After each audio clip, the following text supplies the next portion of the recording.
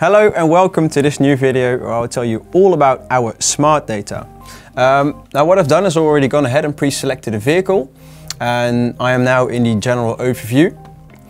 Now, as you can see here on the right hand side, there are already links to SmartPack, but I will click on the SmartPack tab and I'll start from there.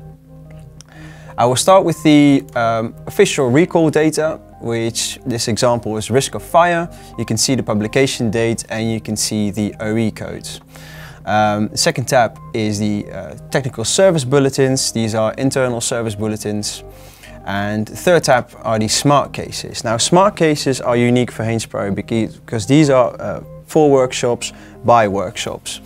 I will take an example, show you an example here. This is a combination of malfunctions. And this is what a typical smart case would look like. There's symptom, cause and solutions. And this pretty much goes for all of our smart data. They're all built up in the same way. Now, what's also smart about smart case is if you have extracted a fault code from your tester, then you're able to enter it here in fault codes, and you'll see that fault codes sometimes are linked to smart cases. So I'll take an example, P244C, and I'll click on search. And as you can see here, there is a smart case linked to this fault code, which is power loss. I'm going to click on it, and here you have the case. And again, these cases have clear pictures, and this case also shows you the parts required where applicable. And that's why we call it clearly better data.